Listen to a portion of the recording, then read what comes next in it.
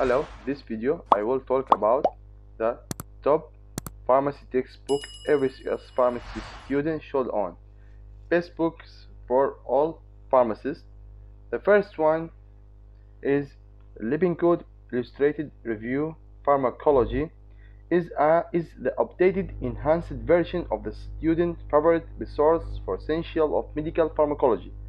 The first and the best resource, the Lippincott Illustrated Review series features clear effective writing and hundreds of illustrations for ideal rapid review and the assimilations of complex information. Basic and Clinical Pharmacology by Gadzing and Trevor. Gadzing provides a current, authoritative, and comprehensive pharmacology book for medical pharmacy and other health science students. Gain a full understanding of the basic science and clinical use of the drug with the most up-to-date and comprehensive pharmacological text in the health science. This book is a useful one for pharmacy students. The book is wide readable and the case-based format is exceptional. It enables the student to learn all the disorder in the effective manner. Can be considered a great resource for a therapeutic course.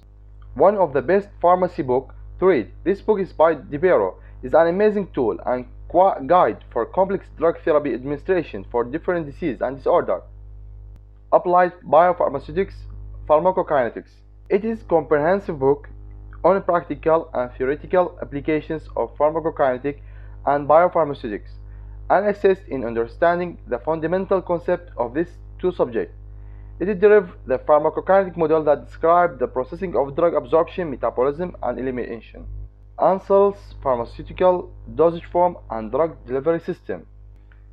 It does an excellent job showing by internationalship between pharmaceutical and biopharmaceutical principles, product design, formulation, manufacture, compounding, and the clinical application of various dosage forms in patient care, as well as regulation and standard covering the manufacturing and compounding of the pharmaceutical.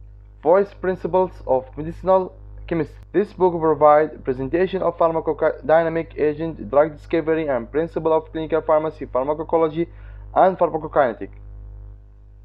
Medical microbiology. It is a pretty organized book. It's clearly written and finally broken down book into different sections. The book guides the student with the help of a graph and diagram. Such a book is always useful for students. Community pharmacy, symptoms, diagnosis, and treatment, providing valuable information on differential diagnosis of symptoms that are commonly seen by the community pharmacist. This comprehensive, clearly structured, and well-illustrated guide helps readers identify common conditions, recommended appropriate medication, and determine when physician referrals are appropriate. Symptom in Pharmacy, a guide to management of common illness. It is a guide to management of common symptoms seen in the pharmacy with advice from the other team that include both pharmacists and general practitioners. The book covers elements which will be encountered in the pharmacy on daily basis. British National Formulary (BNF). The essential reference provide up-to-date guidance on prescribing, dispensing, administering, and monitoring medicine.